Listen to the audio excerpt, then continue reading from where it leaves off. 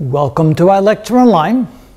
What I always find is that the JEE main as well as the JEE advanced problems come up with some pretty interesting examples and challenging problems to deal with.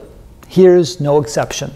We're looking at some graphs that we typically don't see in the textbook. We're looking at a velocity versus distance or velocity versus displacement graph, and then they want us to convert that into an acceleration versus displacement graph. So here we have the graph that we start with, and then we're going to convert it to an acceleration versus displacement graph, and we're asked to find the right conversion. Which of these four represents the acceleration versus displacement of that velocity versus displacement graph? So when was the last time that you saw a velocity versus displacement graph? Well, let's read the problem and see what we need to do. The velocity displacement graph describing the motion of a bicycle is shown in the figure right here.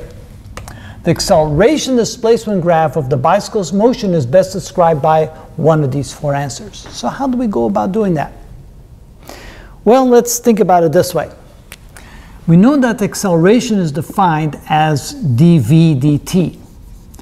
But we can also write it like this. We can say the acceleration is equal to dv dx times dx dt. And of course, dx dt, that's the definition of velocity. So acceleration is equal to dv dx times velocity, or better yet, it's equal to velocity times dv dx. Now, let's look at dv dx. Let's go look at this graph right here. We realize that this is v versus x, so dv dx is the slope of this graph, and notice the slope is a straight line. It is constant, which means that this quantity right here is a constant. And therefore, v changes in a linear sense. And so if acceleration is equal to v times a constant, then the acceleration must be, well, it must change, but change linearly, because v is a linear function in our graph. So therefore, a must change linearly. So any representation where a doesn't change linearly is not part of the solution, which means b is not part of the solution and d is not part of the solution, because a does not change linearly with respect to x. And this tells us that it should, based upon our graph. So then it's either a or c. Also notice that the velocity no longer changes from 200 meters to 400 meters.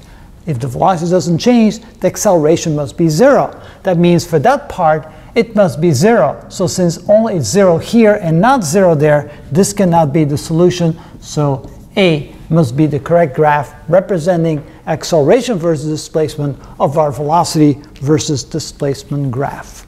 And so that's the solution. All the others do not match what we need to see based upon our analysis of the acceleration in terms of the change of velocity with respect to displacement. And that is how it's done.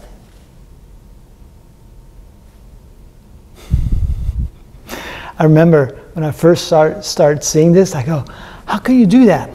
That's not right. That you can't just play around with derivatives like that. But yeah, you can. You have to if you look at it. The answer. Yeah. I knew that acceleration was 0.